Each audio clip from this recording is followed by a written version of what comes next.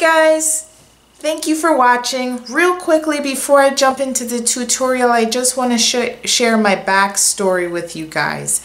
I am in the beginning phases of my lock journeys. My starter locks are only 4 months old.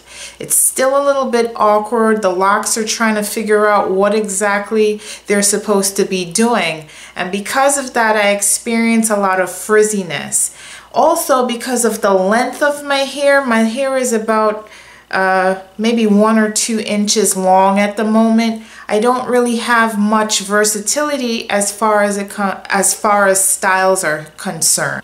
In my area, we're slowly but surely transitioning into the colder weather, and I just wanted to make sure that my hair was protected, especially since it's going through this new process. So I'm so glad that I found out that I could still have the option to braid up my hair even though I'm on my journey. It's super easy. All I did was take each individual lock, take some braiding hair, and braid over my lock. I grabbed my lock by the root, by the base of the lock, and added my hair and braided the same way I would do as if I had my loose hair.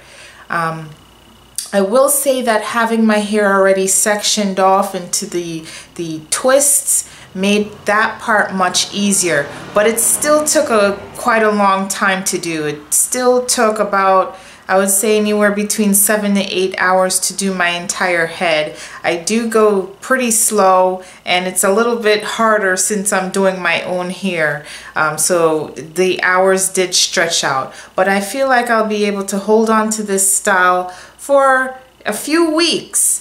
And you could even wash your hair with the braided hair in your head. So this is definitely an awesome option. I will be revisiting it.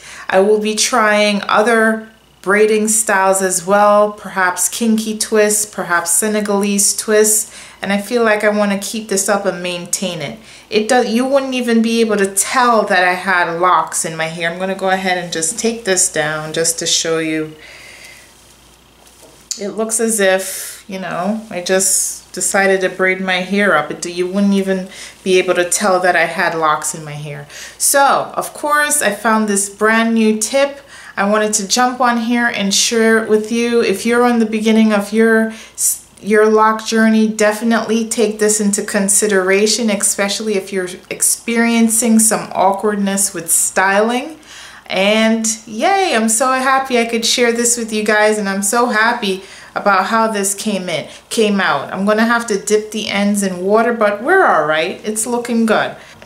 So thank you so much for watching, letting me share this new tip with you. I hope you give it a try, especially if you're in the beginning stages of your lock journey. There's still so many options that you could do with your hair as far as styling is concerned. I know that part of the journey could be a little awkward to deal with, but you could still do a lot. So thank you so much for watching. Until next time, stay blessed. Know that you're beautiful. I'm phenomenal, and you're phenomenal too. Bye.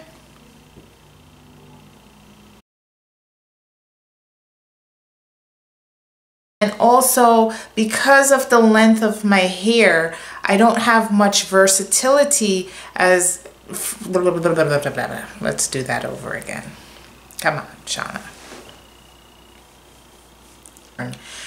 In my area, we're slowly but So thank you so much for watching. Thank you so much for letting me share this with you. Until next time, remember, my name...